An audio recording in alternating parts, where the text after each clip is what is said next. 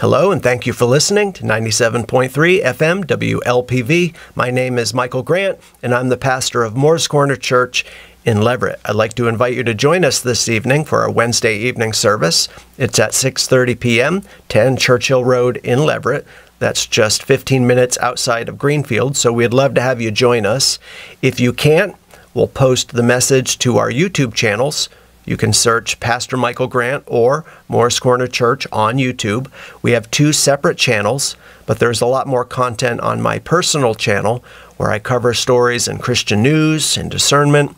And that's also where you can find my podcast, which is also on Spotify. The name of my podcast is Testing the Spirits.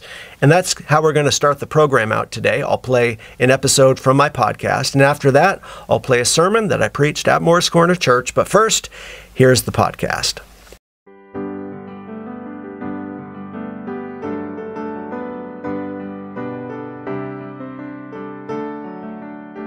Hello, and thank you for listening to the Testing the Spirits podcast. In this episode, I'm going to be talking about witchcraft and Halloween. Should a Christian participate in Halloween? Is that wrong? Or is it a Christian liberty issue? Are you free to do it?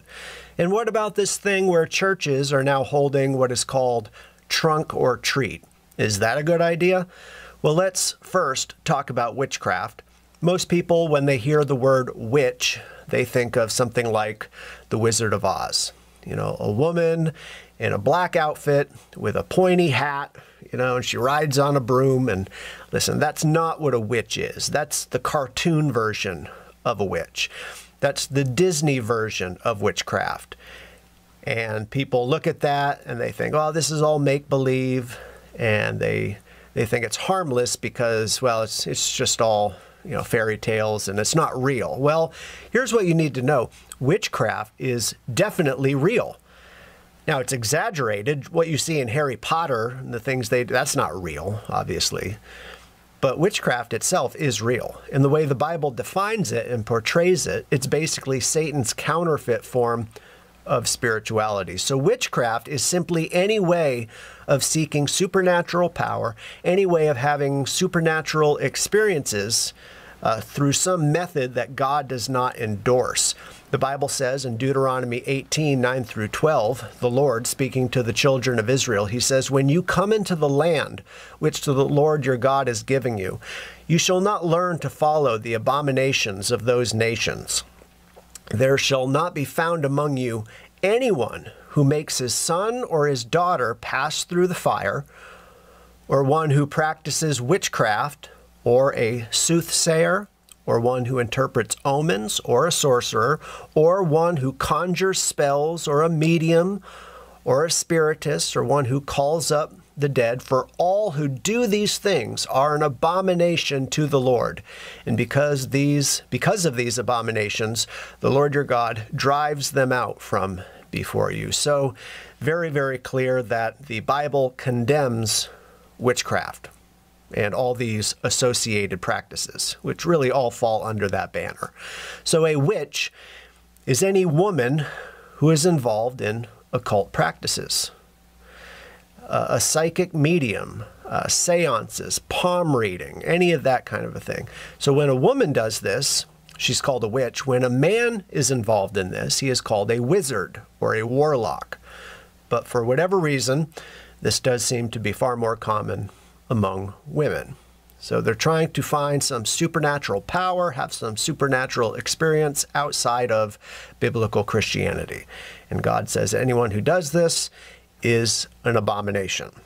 Okay, now don't get mad at me. That's what the Bible says. So if you're a Christian and you believe the Bible, there's no room for witchcraft or any of these practices. They are to be completely avoided. And sometimes people will see these shops that are set up in tourist areas, right, where they practice one thing or another. They have palm readings for $29.99, or they'll hold a seance. They claim to be able to contact the dead. And listen, I realize most of them are con artists, but that doesn't make it okay, because witchcraft is real. And if anyone is in contact with a spirit, the scripture says that would be an unclean spirit, something like, AKA a demon, basically. It's definitely not your deceased loved one they're getting in contact with, because human beings either die. When they die, they either go to heaven or hell. So these practices and all of this, witchcraft, necromancy, the whole idea of ghosts, contacting spirits, it's all part of the occult. It's all witchcraft. Human beings cannot contact spirits, or they cannot contact spirits of the departed, their loved ones who have passed on. You can't reach out to them. But that's the lie that witches will use to draw people into the dark arts.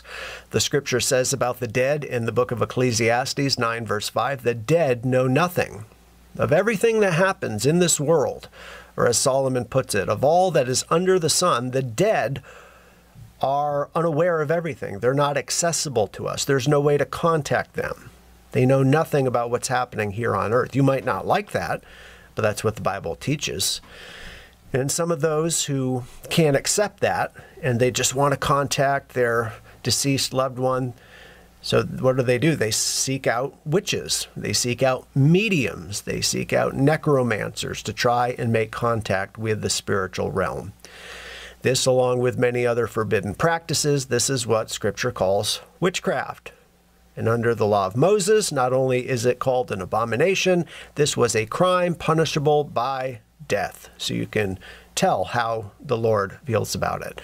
And in the New Testament, it's strictly forbidden as well. Here's a segment from the article put out by GotQuestions.org, the ministry Got Questions. They say, in the New Testament, sorcery is translated from the Greek word pharmakia, from which we get our word pharmacy. Galatians 5:20, Revelation 18:23. Witchcraft and spiritism often involve the ritualistic use of magic potions and mind-controlling drugs. Using illicit drugs can open ourselves up to the invasion of demonic spirits. Engaging in a practice or taking a substance to achieve an altered state of consciousness is, according to Got Questions, it is a form of witchcraft. There are only two sources of spiritual power, God and Satan. Satan has only the power that God allows him to have, but it is considerable. Job 1 verse 12, along with 2 Corinthians 4:4. To seek spirituality, knowledge, or power apart from God is idolatry closely related to witchcraft. 1 Samuel 15, verse 23. That verse says, for rebellion is as the sin of witchcraft, and stubbornness is as iniquity and idolatry. Witchcraft is Satan's realm, and he excels in counterfeiting what God does. When Moses performed miracles by Pharaoh, or before Pharaoh, the magicians did the same thing through demonic power. Exodus 8, verse 7.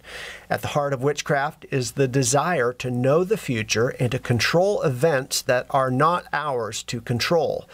Those abilities belong only to God. This desire to have or take that control has its roots in Satan's first temptation to Eve in Genesis 3, verse 5, when he says, you can be like God. Isaiah 8, verse 19 says, and when they say to you, seek those who are mediums and wizards, who whisper and mutter, should not a people seek their God? So clearly, Christians should have nothing to do with this practice. Now, what about Halloween? So this is kids dressing up, going door to door, churches, doing trunk or treat, anything like that. Typically, in evangelical churches, it's the general consensus this is a Christian liberty issue, meaning churches leave it up to the individual to decide. But with that said, I'll close by playing clips from two well-known Christian teachers. First, Mike Winger, who takes a softer approach, but still has some real concerns. And then I'll close with what Pastor John MacArthur has to say about Halloween. So let's listen in. What I won't do is I won't say that this Day of the Dead person, that who's contacting and doing a seance to contact the dead relative, but I'm not going to say that they're doing the same thing as this little girl dressed up like a princess going door to door. Like, we cannot say these are the same things, but they sure do all happen around the same time, you know, and they do somehow start to mingle in some places, and so it becomes complicated. You don't want to demonize this little girl, yet you don't want to create a bridge to something weird for believers.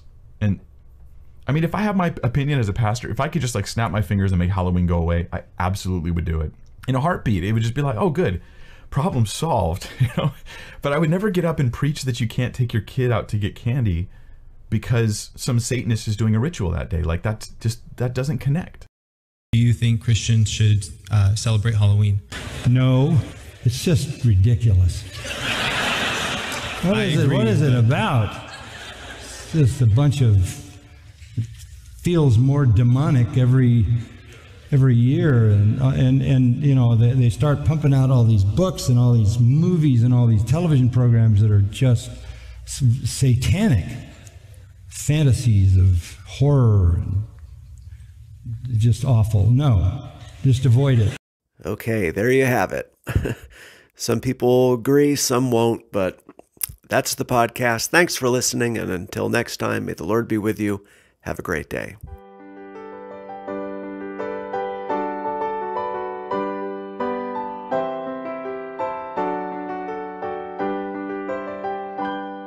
So this evening we're going to be looking at the subject of demonic possession versus demonic oppression or demonic influence. So let me begin with a story, okay? Several years ago, a gentleman walked into the church on Sunday morning and someone noticed that his wife wasn't with him. So they asked, because they always came in together, hey, you know, where's your so-and-so, where's your wife? I won't mention their names. They don't attend here anymore, but where's your wife? And he said, oh, she's not coming to church this morning.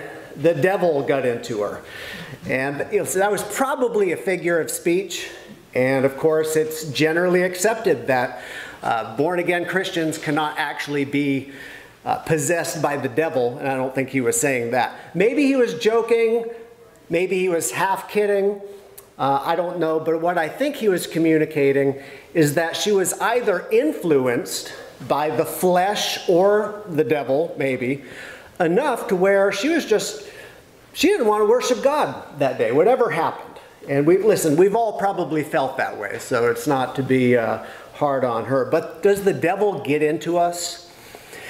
Maybe not inside, like the devil's possessing us, but does the devil influence us? You see, there's Christians who would listen to this and they'd just dismiss it. Like, yeah, I know that in the Bible that type of thing happened, but it doesn't really happen today. It's not like we would ever experience anything like that. And then other Christians realize that, no, this is real. This type of thing does happen. So you have demonic possession and demonic oppression, and they're two different things. So who believes that demons are real? I do. Right? I was in law enforcement. Okay. So whatever your reaction is to this, let's define our terms and then we'll look at what the scripture says. So here's how demon possession is defined. A spirit enters into a person, probably we're talking about people most of the time, or some living being, and the demon controls that person's behavior. Okay.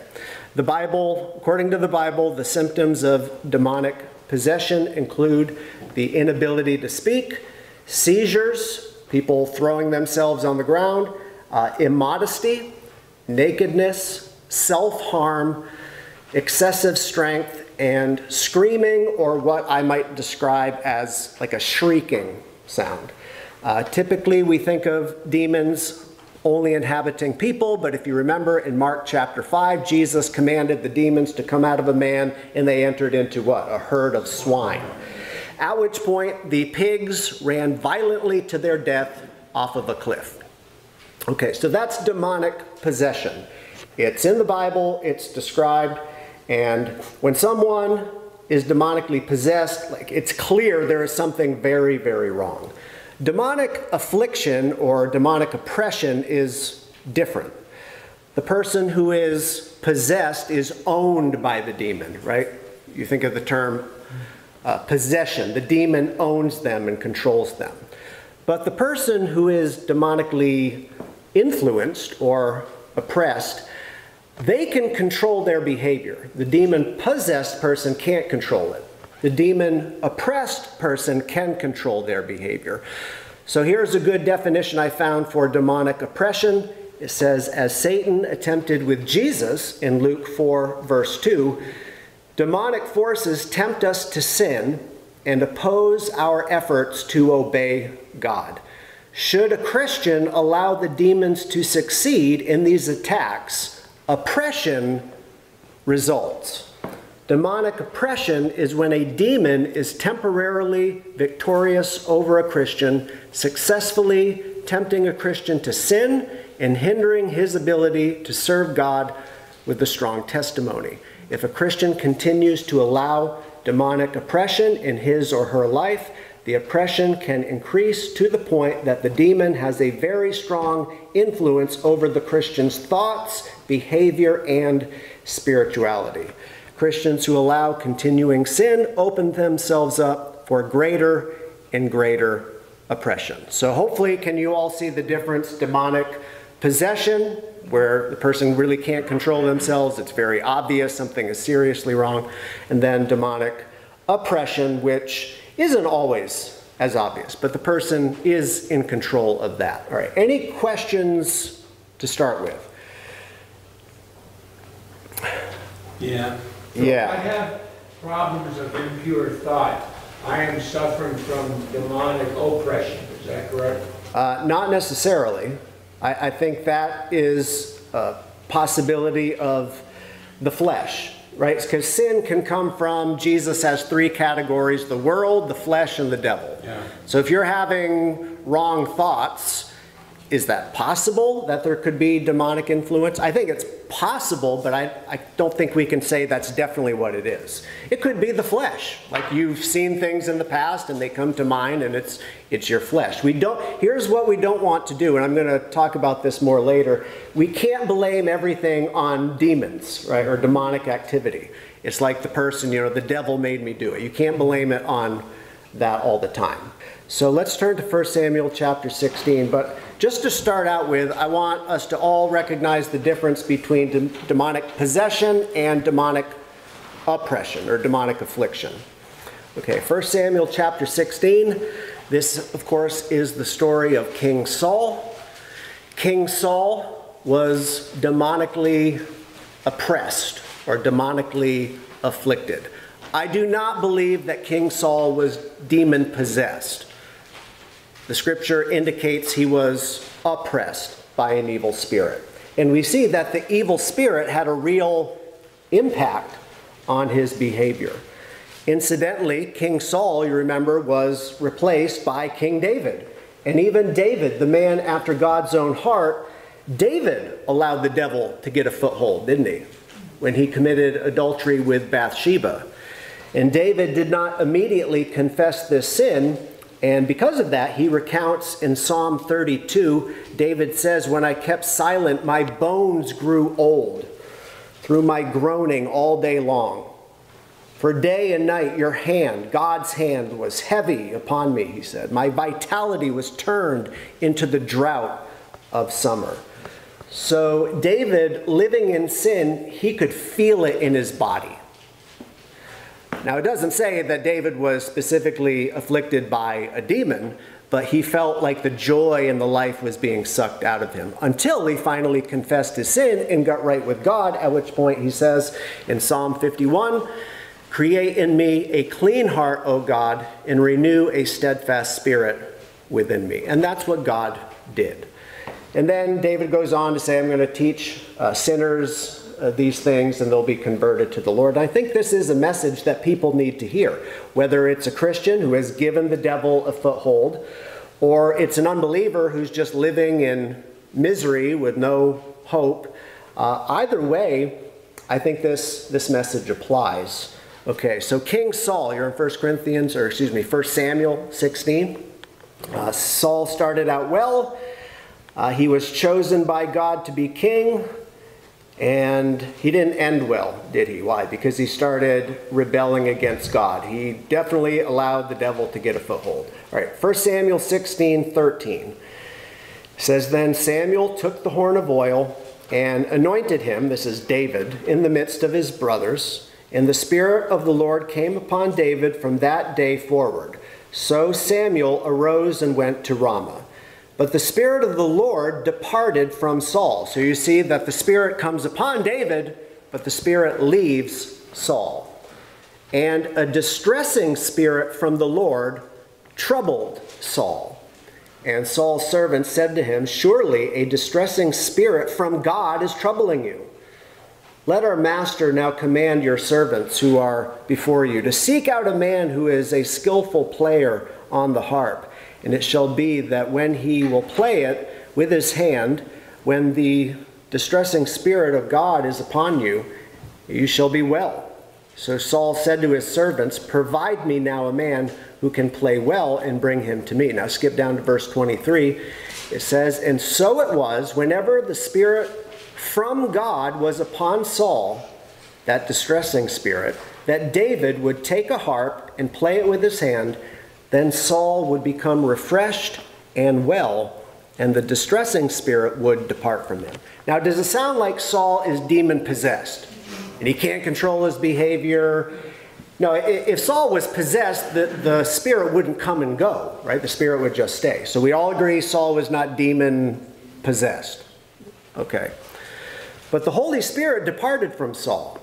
And I know we can debate whether Saul was saved and is he in heaven today, and I don't want to get sidetracked on that. But the Holy Spirit departed. And here's what confuses people, those of you who use the King James Version, which I love the King James Version. And I don't think this is a problem, but I understand why people would be confused. What does the King James say? Evil spirit. Right, an evil spirit from the Lord troubled him. You say, well, wait a minute. How can, if it's from God, how can it be an evil spirit? Right? And the New King James says a distressing spirit. But either way, I think the explanation is simple. If demons do something, and again, a lot of people just dismiss this, I don't know about that. Well, it's in the Bible, so we have to deal with it somehow. If demons do something, God is allowing them to do it. And if God is allowing demons to do something, God has a reason to allow it. At times we see this, the demons do what the Lord says, right? In the New Testament, Jesus would command the demon, and the demon would do whatever Jesus told them to do. The Protestant reformer Martin Luther said about Satan, he said, "Satan is God's devil." So the distressing spirit from the Lord, I believe, was a demon, but God sent it, or at least allowed it, to trouble Saul. Yes. I mean, you could say God did create Lucifer and he fell, so that's the, and you said you didn't want to get sidetracked, so I'm trying not to. Okay. But isn't it fair to say that a born-again believer cannot be demonically possessed? Right. You're getting ahead of me. We're going to cover all of this. So, yeah, I agree that a believer cannot be demon-possessed. Okay. I mean, some people will disagree with that, and I'll cover those who disagree. Yes. And can't we also say that someone that is leading a spiritual life and striving with all their being to live for the Lord can expect oppression, can expect the enemy? Why wouldn't the enemy? It's why we have to pray for you. Because if I was the enemy, you would be the one I would want to knock off. Sure. Yep. Okay, and I don't want anyone, let's say there's somebody thinking right now, yeah, I think I have felt like this oppression. Now that it's described this way, I think I've felt this. I think any Christian, I think every Christian has felt it. Whether they categorize it this way or not, this is very common. Now, possession is a totally different thing, right? Okay. So like I said, Martin Luther said that, and I agree with this, Satan is God's devil. Remember the beginning of the book of Job? We see that Satan presents himself before God. Satan really had little to no ability to do anything unless God permitted him to do it. So God is in control of all of this. And what's happening in the spiritual realm, we simply don't know. We have a little bit of insight that we get from Scripture, but we don't know more than we do know. I think that's safe to say. Okay, so Saul is being oppressed by this evil spirit from God. Flip over to 1 Samuel 18. Saul now is prone to questionable judgment, the fear of man. He struggles with bouts of anger and depression. And again, you don't hear me saying that anyone who struggles with anger, depression, or questionable judgment has a demon. That's not what's being said. But these are some of the influences, right? Look at 1 Samuel 18, verse 6. It says, "Now it happened as they were coming home, when David was returning from the slaughter of the Philistines, that the women had come out of all the cities, singing and dancing to meet King Saul with tambourines, with joy, and with musical instruments. So the women sang as they danced, and they said, 'Saul has slain his thousands, and David his 10,000s.'" Do you think this made Saul very happy? He's being outshined by this young kid, right? Verse 8, "Then Saul was very angry, and the saying displeased him. And he said, 'They have ascribed to David 10,000s, and to me they've only ascribed just a few thousand.'" Saul's feeling sorry for himself, and he's upset, and he says, "Now what more can David have but the kingdom?" So now he's worried about his position. So it says, Saul eyed David from that day forward. So does it sound like Saul is starting to give the devil a foothold? Oh yeah, and look at the next verse. "And it happened on the next day that the distressing spirit from God came upon Saul, and he prophesied inside the house." It doesn't tell us what he said. Sometimes I wonder if he was speaking a curse over his life, or I don't know what he said. "So David played music with his hand, as at other times. But there was a spear in Saul's hand, and Saul cast the spear and said, 'I will pin David to the wall.' But David escaped his presence twice. So Saul was afraid of David, because the Lord was with him. But he had departed from Saul. Therefore Saul removed him, David, from his presence, and what did he do? He made David his captain over 1,000 men." And think about what just happened here. Saul tries to kill David, and then the next thing, he makes him a captain in his military. Now, does that make a lot of sense to you? That doesn't seem like a very wise thing to do. What's happening? Saul is under satanic or demonic influence. So he's doing illogical things. Sin will cause people to do some very illogical things. But Saul, who is made king by God, put in that position by God himself, is now paranoid. Which is why it says that he was eyeing David from that day forward. And this happens again in the next chapter too. The evil spirit comes upon him again. And we see this back and forth in Saul's life. Sometimes he feels bad, and yeah, David is really a great guy, and I'm sorry, David. And then the next minute he's trying to kill him. And then he goes back and, right? If you've read the story, you remember that back and forth. So I think this is a good example with King Saul. It's a good example of a man who sinned. He continued to sin. He let the devil get a foothold in his life. And then because of that, he suffered from demonic oppression. Okay. To me, that's pretty clear what's happening. Here's the thing. All of that could have been avoided. Here's a verse or two. James chapter 4, verses 6 through 8 says, "God resists the proud, but gives grace to the humble." King Saul started out a humble man, started out well, but then he became very proud. And he wanted to do things his way instead of God's way. And because of that, that was his downfall. So God resists the proud, but gives grace to the humble. James 4:7. "Therefore," here's the solution, "submit to God, resist the devil, and what?" Yeah, the devil will flee from you. But if you're not resisting the devil, what's he going to do? He's going to stick around. And if he's sticking around, you're going to feel the affliction. And that's what Saul did. James 4:8, "Draw near to God, and he will draw near to you. Cleanse your hands, you sinners, and purify your hearts, you double-minded." So this is good advice. But it's also good news that demonic oppression or affliction, whatever you want to call it, it is avoidable and it's fixable. The person who's demon possessed, I mean, this is a whole other level of bad. Yes. I'm reminded, because we're talking about spiritual matters here, and on the other side of things, we're familiar with Proverbs 3, 5, and 6. It says, trust in the Lord with all your heart and lean not on your own understanding. In all your ways acknowledge Him, and He will direct your paths. So acknowledging God and saying, wow, I'm seeing God at work somewhere in my life or in some other area. If you acknowledge Him, He'll direct your paths and you'll be heading in the right direction. By the same token, if you recognize Satan's satanic spiritual things, if you just resist him, you say, oh, I know where that's coming from. Yeah. You know, I announced to you all how the Lord has led me to teach 4th grade. And one of my dear friends said, are you sure? Are you sure you're up to teaching? And I almost said, get thee behind me.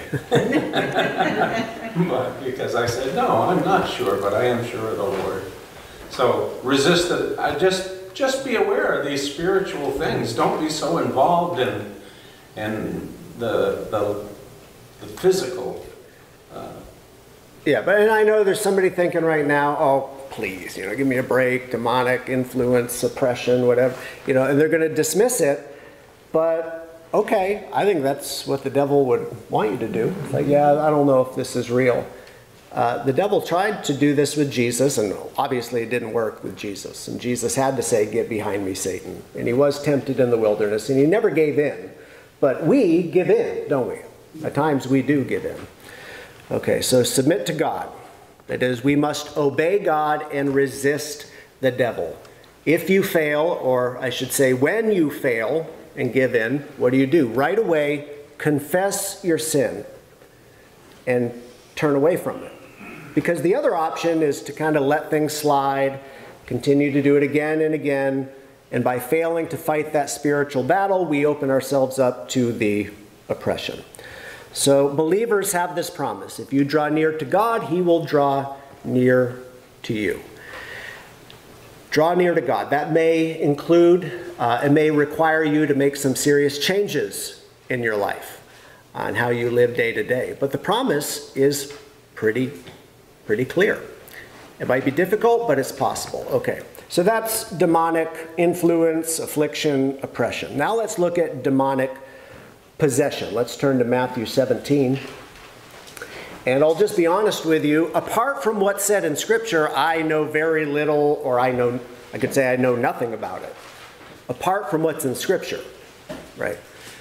Because we all have our own thoughts and ideas about this, but honestly, if it's not stated in the Bible, I don't really know what's going on in the spiritual realm, and I don't want to be reckless and speculate. There's a lot of people online who will speculate, and I'm going to try to be biblical here, right? That's what we always want to do. So, like I said, I'm not an expert. I don't know that much about this, but I do know what the Bible says. Because what are some of the misconceptions, right? We've all heard like the Catholic priest with a crucifix in the holy water, and there's that movie, what, The Exorcist, right? I won't ask who's seen The Exorcist, but I mean, that's kind of in pop culture, like everyone's heard of this. Is that really the way it happens? Is that really how you cure demons? See, there's all this stuff out there that's not really in the Bible. So we want to be biblical.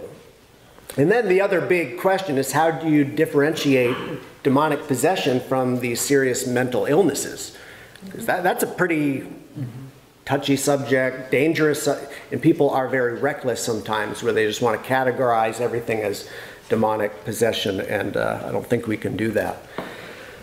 So this is a challenging subject, and it's probably why so few bother to address it. So before we read this passage, why are some people demon possessed?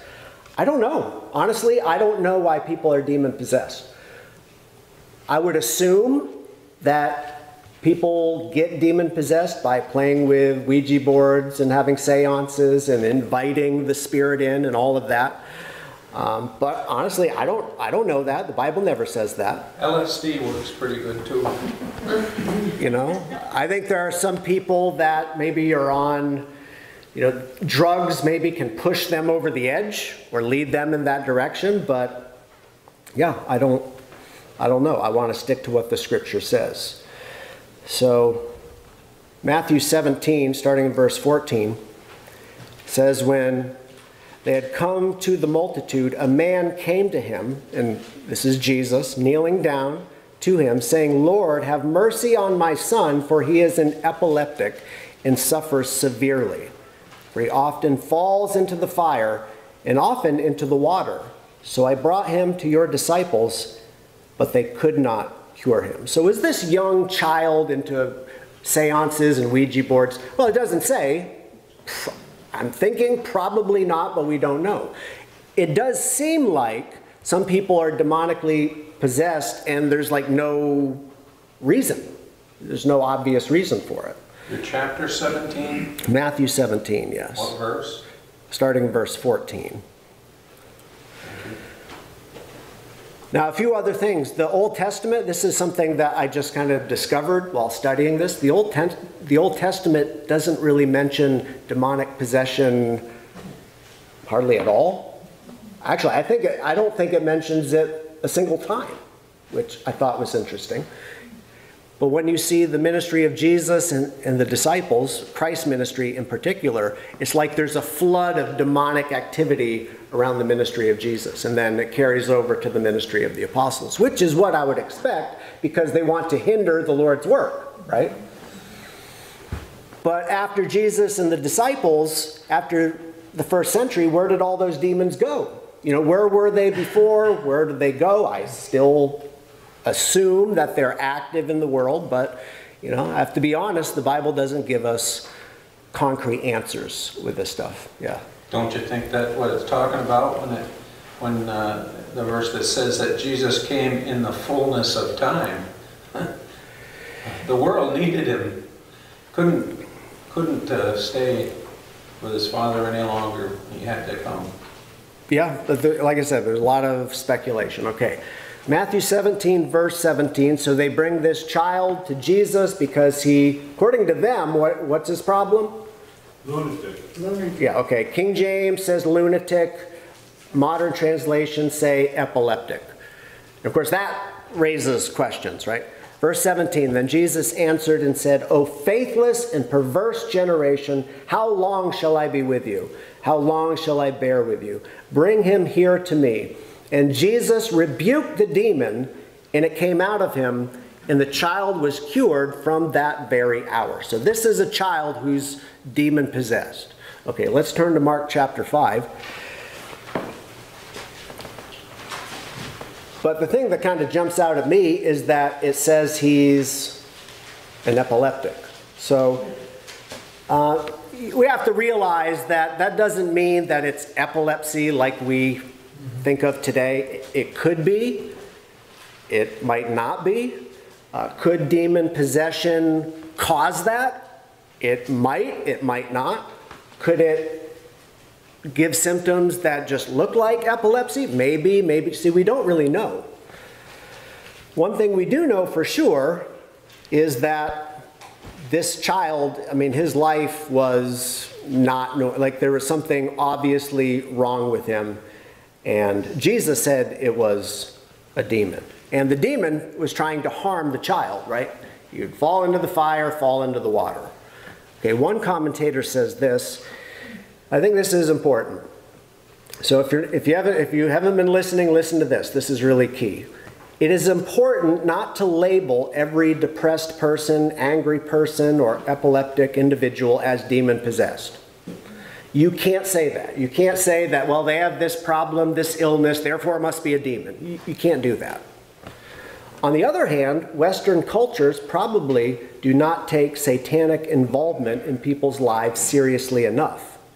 So you can't blame everything on demons and Satan, but you don't want to just dismiss all of this at the same. The truth is somewhere in between. Where exactly, again, I'm not sure I know. So where does that leave us? Just to comment on this idea that every illness is somehow caused by a demon, this is actually a growing movement within the charismatic Pentecostal world. In fairness, not all charismatics believe this, but many of them are now saying that if you have any, and I've talked to people who believe this and they were taught this, if you have any bad habit, any illness, any addiction, it is the result of a demon. So if someone is an alcoholic, they have the demon of alcoholism. Who's heard this? I mean, this is taught more than you think. I think that's a stretch at best, totally false at worst. Could demons be involved? Yeah, they could.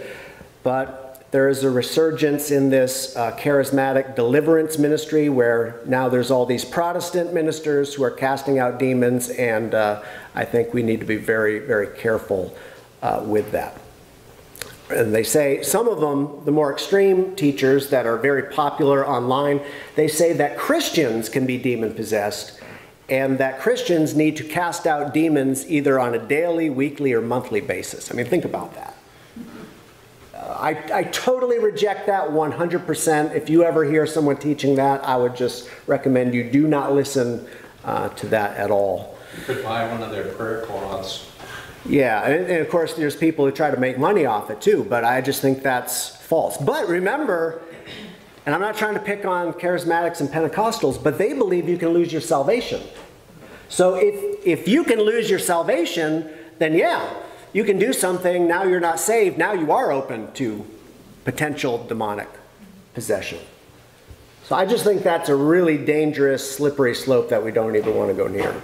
Okay, look at what a demon-possessed person looks like. We were talking about demon oppression before. Now look at demon possession. Very, very different. Mark 5, verse 1.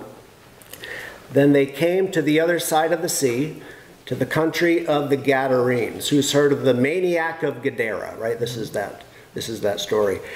And when he had come out of the boat, Jesus, immediately there met him out of the tombs a man with an unclean spirit, who had his dwelling among the tombs, and no one could bind him. So he has that kind of superhuman strength. Not even with chains, because he had often been bound with shackles and chains, and the chains had been pulled apart by him, and the shackles broken in pieces. Neither could anyone tame him. And always, day and night, he was in the mountains and in the tombs, crying out and cutting himself with stones. When he saw Jesus from afar, he ran and worshipped him. And he cried out with a loud voice and said, "What have I to do with you, Jesus, Son of the Most High God?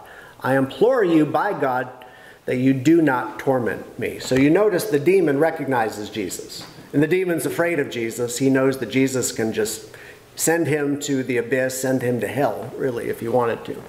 Verse 8. Jesus said to him, "Come out of the man, unclean spirit." So a demon, unclean spirit, we believe the same thing. Then Jesus asked him, "What is your name?" And he answered, and who's speaking? The man? No, it's the demon speaking. He answered, "My name is Legion, for we are many." So this man is not just possessed by a demon. He's possessed by, well, he says legion, and back then a legion was like 6,000 or more soldiers. So, I mean, if we take that literally, that this man is possessed by 6,000 demons, I mean, that, I guess, is a possibility. But obviously, this is an extreme case, right? I mean, if you're possessed by that many demons, this is extreme.